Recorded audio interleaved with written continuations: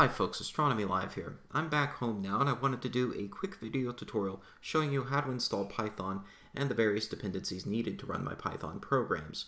Now this is going to be specific for Windows as far as the installation of Python goes, but if you're on Mac and Linux you can still follow along for the installation of the dependencies because that'll be pretty much the same regardless of the platform you're on. As far as Linux goes, Python is already pre-installed, and you may need to upgrade it depending on what distribution you're on, but if you're on Linux you probably already know how to do that and you've probably already done it. If you're on Mac, I'm not entirely sure what the process is going to be like for you. I believe Python is already installed in some manner on Mac right out of the box, but you may need to upgrade it to Python 3. So you can look that up. There are other tutorials out there on how to do that. Unfortunately, I'm not a Mac guy, so don't ask me.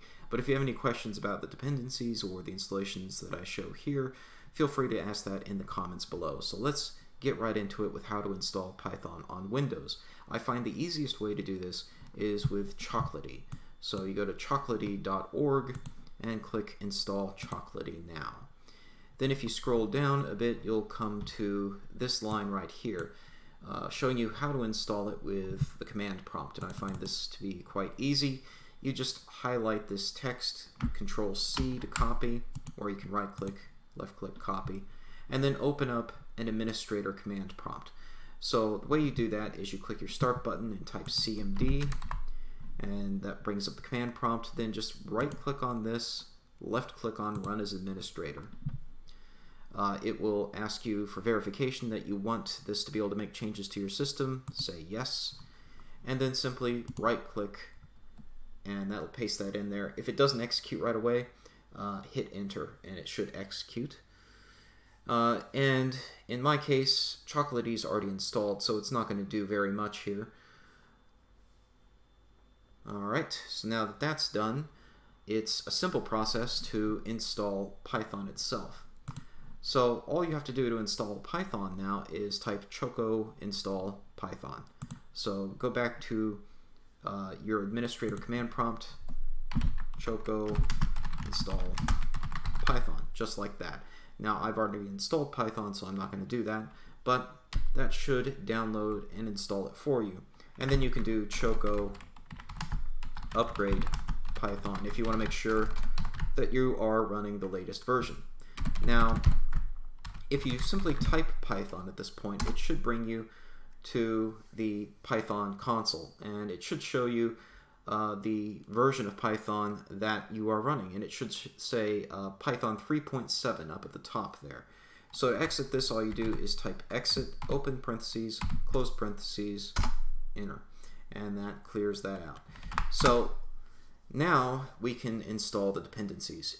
If you have the latest version of Python, the Python package installer should come bundled with it as far as I know.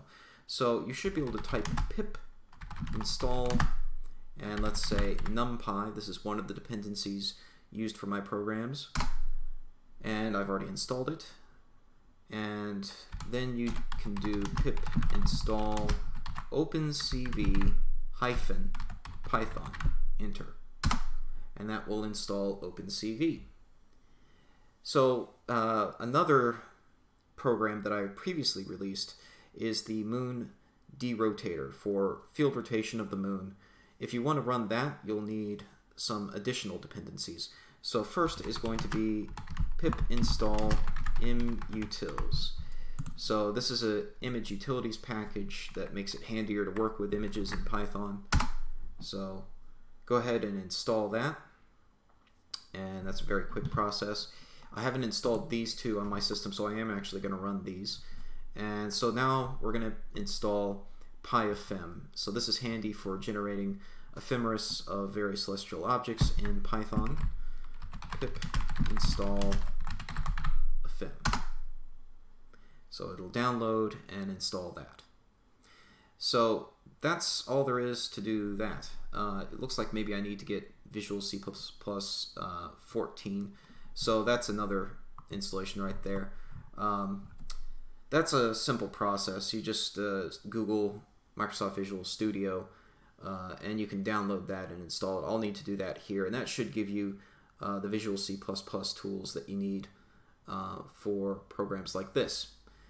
So I hope that gets you up and running. That will definitely get you up and running with the image stabilization utility that I published yesterday.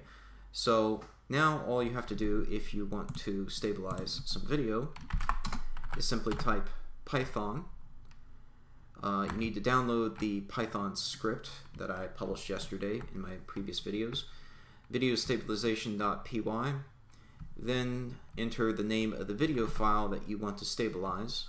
And if you leave it there, it will actually, now I've changed it, it will actually show you the proper usage. So you need to also specify the codec code. So let's say WMV1. Remember in the previous video, I gave you guys a link to the various codecs you can use. Now it seems I've tested some more of them and they aren't all included necessarily, but the major ones are there. So WMV1, and then the file extension for that would be WMV. You can also do things like DivX, and then do AVI as the file extension. For this test, I'm just going to do WMV1, WMV, and then it'll load up the first frame of the video. Then click from the top left, drag to the bottom right, and highlight the object to track. And that's it. You're up and running. So I hope that gets you guys up and running. If you have any questions or any problems, feel free to leave them in the comments below. Thanks for watching. Clear skies, folks.